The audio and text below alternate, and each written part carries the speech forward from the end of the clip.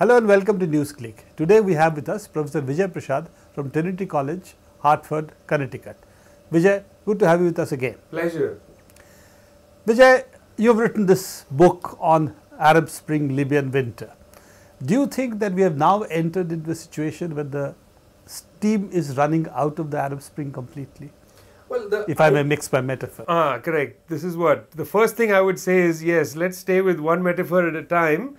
The metaphor of Arab Spring was, in a sense, to bottle the jubilation that came out of a very punctuated set of events. You know, those who follow North African politics, West Asian politics have been following for a long while political turbulence in Egypt, in Tunisia. You know, Egypt since the 1990s has seen a concatenation of protests. Some of them camouflaged around international events. You know, one of the big formations, big demonstrations was around, for instance, the Second Intifada in solidarity with the Palestinians. Another big event was in opposition to the run-up to the Iraq War of 2003. So this region has been in turbulence. There have been class struggles in the textile town of Mahalla, where tens of thousands of workers have been on extended rolling strikes. One knew that there's no settled state in the North African West Asian region. When the series of events took place, you know, and sometimes one has to really appreciate that structures make themselves manifest when people's enthusiasm, you know, in a way snowballs. And that snowballing effect was given the name Arab Spring. But Arab Spring wasn't something that was to capture the totality of the process. It was simply the opening up of a new moment for the Arab people. And if you say that, has that run out? Well, the moment has opened. Now we are in a second stage of the Arab, you know, kind of new history of Arab modernity. We are at another place where people are trying to consolidate what is it meant for us to have overthrown these settled regimes, these regimes which had made various national liberation kind of promises, but had actually settled into a kind of neoliberal authoritarianism. You know, they've moved those, at least the formal elements of those regimes aside. Now the principal task is what to reconstruct and how to start reconstructing it. You know, Vijay, even if we don't go into reconstruction just as yet, if we look, for instance, there was also movements taking place in Jordan. Yemen, of course, was on the boil and is still movements are going on. Saudi Arabia, the eastern provinces of Saudi Arabia has seen ferment. Bahrain has seen ferment. At the same time, you have also had Libya and after that Syria going on. So you do see now sort of contradictory movements in this part of the world? Well, the main thing that one has to, what I have actually emphasized in the book, is that it is the case that the Arab Spring was an authentic rising of various classes coming together because they had a common sort of enemy in the authoritarian regimes of Ben Ali, of Mubarak, of the Khalifa dynasty in Bahrain, of the Saleh regime in Libya. So this was a coming together of various classes in popular struggles. Fine, that's up to there, simple. They caught the Americans and the Europeans completely off footing. I mean, the Americans were desperate to try to reconstruct their control, their pillars of authority in the Middle East, because one by one they seemed to be falling. You know, Mubarak being, as it were, first among equals, as the guardian of the American order in West Asia and North Africa. And in a sense, by March of 2011, the Americans had come to some understanding of how to move an agenda forward. And they found a very willing and, of course, enthusiastic ally in the Gulf Coordination Council, basically Saudi Arabia, Qatar. These were the two leaders in the GCC, which some people call the Arab NATO. And they came out now as an alternative social force to this populist uprising. And it was their interventions into Bahrain, into Yemen, into Syria, and of course into Libya that included a new character into the Arab Spring, and I just call that character the Libyan Winter. You know, it was the counter-revolution, as it were. You know, nobody who rose up against Mubarak was under any illusions that their demonstrations in Port Said, in Alexandria, in Cairo, these demonstrations weren't going to completely overthrow the regime without the regime fighting back. And the regime has fought back quite strongly. Well, if the regime fought back, do you think the forces of imperialism were just going to sit back, watch TV and say, well, this is a good day for democracy? No, they also, just as Mubarak sent in, camel riding thugs into Tahrir Square, the people in Washington, in the Elysee Palace in Paris, they had their own camel riding thugs. It's just that they don't ride camels and they pretend not to be thugs. They don't ride camels anymore. They don't ride camels anymore. You're referring to T. Lawrence. Yes, exactly. Lawrence of Arabia. Saudi Arabia. Now they have drones, now they have F-16A fighter jets, and now they have planes that can sit above the ground and claim to be doing things like maintaining a no-fly zone when actually they are troops in the air, because they just unleash vast amounts of ammunition at people on the ground. So using ideas like the no-fly zone, they insinuated themselves to try to, as it were, put in place new pillars of imperial authority in a region where it looked absolutely to have been lost to them in the same way as South America was lost. There's an interesting issue of Qatar now aligning with Saudi Arabia. They were at one point sort of competition in this space. Now they seem to have completely come together. Do you think that the Islamic popular movements, which also we have to accept that both in Tunisia and Egypt they constitute a part of the popular movements. Do you think this alliance between Islamic fundamentalists, Saudi Arabia, Qatar, and this kind of Islamic movements on the ground is helping the shift away from Arab Spring? Yeah, I mean, absolutely. But, the alliance between Saudi Arabia and Qatar is, in a sense, a tactical, maybe even a strategic alliance. It's not an alliance of final vision.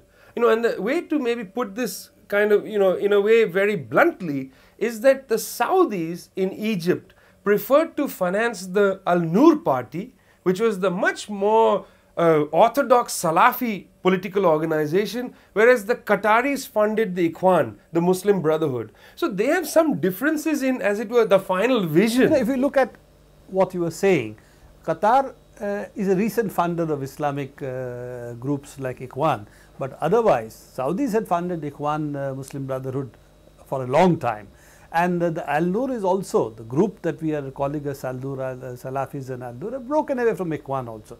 So it is not that they really have a very sharp division of vision in a long-term sense. Yeah, that's probably true. I mean, my general sense between the two is that the Qataris are a little bit more hesitant about some of the more, shall we say, medieval aspects of the Saudi social vision. But that's a really, those are splitting hairs at the end of the day, because they have found common cause for at least two reasons. One is the monarchies must not be at all threatened. The Bahrain thing was a real test case. The Saudis are firm in the idea that the neighborhood must not allow democracy. I mean, Yemen as well, that was a kind of moderated transition from Saleh to his deputy Hadi, hardly democratic. I mean, Hadi ran unopposed in the election, and it was welcomed around the world as a major step for democracy. It's ridiculous. So in the neighborhood, they will not allow. Second thing is they are united fully in their complete apprehension about Iranian ambitions, what they see as Iranian ambitions. So these are the two reasons, principal reasons why they are highly galvanized. I mean, in a sense, they see the opportunities for themselves much faster than the Americans. For instance, in Syria, the Americans, I think, have an Israeli opinion about what's happening in Syria, whereas the Qataris and the Saudis seem to have a Gulf opinion about what's happening in Syria, which is why they went ahead of the curve to say we should fund the opposition, we should direct the opposition, we should get weapons and arms there. The Americans, I think, have taken an Israeli view, which is the Israelis are terrified about the loss of security in their neighborhood. That is, security on their terms. They've lost the Egyptian wall. They've completely lost the Lebanese wall for 30 odd years. And now, with unrest in Jordan, with uncertainty in Syria, I mean, Syria, whatever the kind of rhetoric coming out of the Assad regime, Syria has been a firm border guard for Israel. They have not allowed any nonsense on that side. So the Israeli opinion, in a sense, has modulated or at least provided the kind of hesitancy from America. But the Qataris and the Saudis are totally joined in a certain view where they see this as a tremendous opportunity to undermine Iran. So when you say, why are the two of them emerging as a bloc almost together? The real thing is the question of monarchies, in the Gulf region, and the issue of Iran. And there they are almost 100% united. The other party to this is, of course, Turkey. And Turkey under Erdogan has been very aggressively going into Syria. And in this sense, the Iran issue, as well as what the monarchies see, as well as the way they see Islamic popular movements, Turkey seems to be also one of the key drivers in this game. Yeah, there's no question that Turkey, right after the Arab Spring came to its high point, Erdogan goes on his tour. He goes to all the important capitals he welcomes, and he offers a kind of Turkish model as a way forward. Essentially he says, we are an Islamist party, but we are a modern party. It's what my colleagues calls Islam without fear. We are going to be moderate, reasonable. Reasonable is a code word in contemporary affairs, which means the Americans and Europeans have nothing to fear from us. That's what they mean when they say we are reasonable. So they went on their reasonable tour. Now the issue between Syria and Turkey is so complicated and fraught. They have so many mutual interests. For instance, the problem of the Kurdish question, which has united these regimes. Secondly, the issue of their double dealing and dancing with Israel. Both Syria and Turkey have played a similar role. On the one hand, all kinds of agreements with Israel, whether it's sanitation contracts or whether it's arms dealing, they have a very complicated relationship. For so many years, they were quite close in their unified vision in the region. And now it seems that the Turks have made a strategic decision that Assad's regime has lost legitimacy. They want to put their chips elsewhere. They want a forward policy into the Arab world, and maybe Syria will provide them, don't forget that that was a main part of the Turkish Ottoman Empire. So Syria is going to be their door back into West Asia and North Africa. That is very plainly the way Erdogan seems to articulate what they are playing at with the Syrian question. They want back in the region in a much more aggressive way than they have had previously. So what you're saying is that essentially Erdogan seems to see Syria as really an opening into West Asia at large, and that is what is driving the policies. You were saying, talking about Syria and Israel. Now there is a kind of left position which argues that Syria is a bulwark against Israel and Palestine issues and so on. This has been coming in Al-Akhbar, as you know. There's a big controversy on this. It seems to forget that actually Syria had played the policeman's role against the Palestinians in Lebanon, right? Oh, absolutely. If you talk to the Palestinian left, whether in the West Bank or in Lebanon, they will tell you unequivocally that the Syrians lost their legitimacy in the 1970s. So those on the left now who hearken back to some kind of rhetorical statement from Syria about its anti-Zionist position, they're blinded by the fact they don't know the reality on the ground. Syria has no legitimacy among these forces, precisely because they have been a check on Hezbollah. On the one side, it's true, Hezbollah gets arms, they get support from Syria, which is why they are in a very complicated position. But they are also reined in. Syria has been the kind of attempted driver of a populist movement inside Lebanon. But again, look at it from the other point of view.